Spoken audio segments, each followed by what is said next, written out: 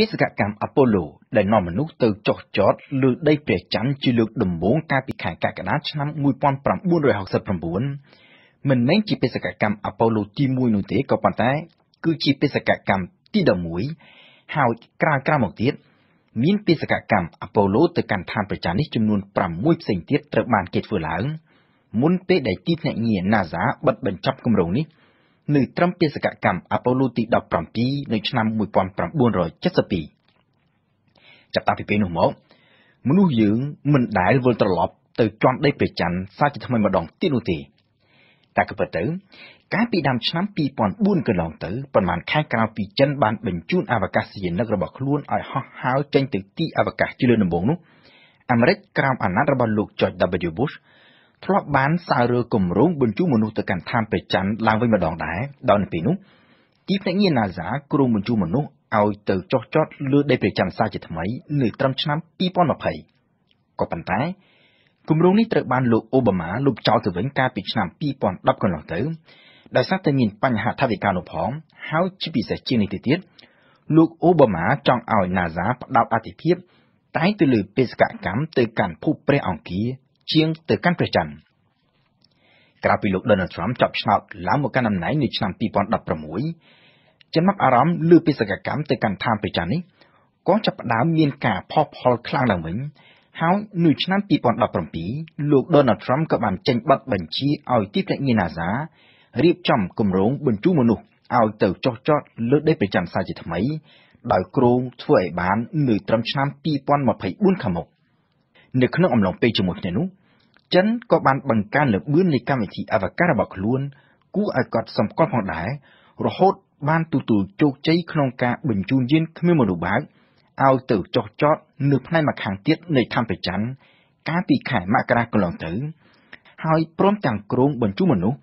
ឲ្យទៅចុះចតលើដីព្រះច័ន្ទនៅក្នុងរយៈពេល10ឆ្នាំខាងមុខគួរបញ្ជាក់ថាគិតរហូតមកទល់នឹងពេលបច្ចុប្បន្ននេះសហរដ្ឋអាមេរិកគឺជាប្រទេសតែមួយគត់ដែលបានបញ្ជូនមនុស្សទៅជាន់ដីព្រះច័ន្ទហើយបាននិយាយអំពីបេសកកម្មបញ្ជូនយានគ្មានមនុស្សបើកទៅចុះចតលើដីព្រះច័ន្ទវិញក៏គេឃើញមានតែប្រទេសចំនួន3នោះដែរដែលធ្លាប់បានធ្វើដោយជោគជ័យគឺអាមេរិករុស្ស៊ីហើយនិងចិនចំណែកឥណ្ឌាវិញឥណ្ឌាចង់ក្លាយទៅជាប្រទេសទី4ដោយគ្រោងនឹងបាញ់បង្ហោះយានគ្មានមនុស្សបើករបស់ខ្លួននៅពាក់កណ្ដាលខែកក្កដាខាងមុខនេះដើម្បីឲ្យទៅចុះចតលើដីព្រះច័ន្ទនៅខែកញ្ញាគេអាចមើលឃើញមានកត្តាធំមួយចំនួនដែលធ្វើឲ្យគេនាំគ្នាផ្ដោតអារម្មណ៍ខ្លាំងលើបេសកកម្មទៅកាន់ឋានព្រះច័ន្ទនៅក្នុងពេលបច្ចុប្បន្ននេះម្យ៉ាងដោយសារតែព្រះច័ន្ទដែលស្ថិតនៅចម្ងាយត្រឹមតែជាង 38,000 គីឡូម៉ែត្រពីភពផែនដីវាគឺជាទិសដៅដែលជិតជាងគេហើយមានភាពងាយស្រួលជាងគេបើធៀបទៅនឹងបេសកកម្មអវកាសផ្សេងទៀតម្យ៉ាងវិញទៀតការរីកចម្រើនជឿនលឿននៃបច្ចេកវិទ្យានៅក្នុងពេលបច្ចុប្បន្ននេះវាក៏បានធ្វើឲ្យការធ្វើដំណើរទៅកាន់ឋានព្រះច័ន្ទនេះត្រូវការចំណាយលុយក៏កាន់តែតិចជាងកាលពីសម័យមុនផងដែរហើយដូច្នេះហើយបានជាមានប្រទេសកាន់តែច្រើនឡើងនាំគ្នាបង្ហាញពីមហិច្ឆតាចង់សម្រេចជោគជ័យជាប្រវត្តិសាស្ត្រក្នុងការបញ្ជូនយានទាំងមានឬគ្មានមនុស្សបើកឲ្យទៅចុះចតនៅលើដីព្រះច័ន្ទហើយមែនទែនទៅមហិច្ឆតាចង់ទៅចុះចតនៅលើដីព្រះច័ន្ទនេះមិនមែនមានតែប្រទេសនោះទេសូម្បីតែក្រុមហ៊ុនឯកជនខ្លះគូរួមមានដូចជាក្រុមហ៊ុន SpaceX របស់លោក Elon Musk និងក្រុមហ៊ុន Blue Origin របស់លោក Jeff Bezos ដែលជាម្ចាស់ក្រុមហ៊ុន Amazon នោះក៏កំពុងតែអភិវឌ្ឍកម្មវិធីអវកាសផ្ទាល់ខ្លួនផងដែរក្នុងគោលដៅបញ្ជូនយានឲ្យទៅចុះចតនៅលើឋានព្រះច័ន្ទក៏ប៉ុន្តែក្នុងពេលជាមួយគ្នា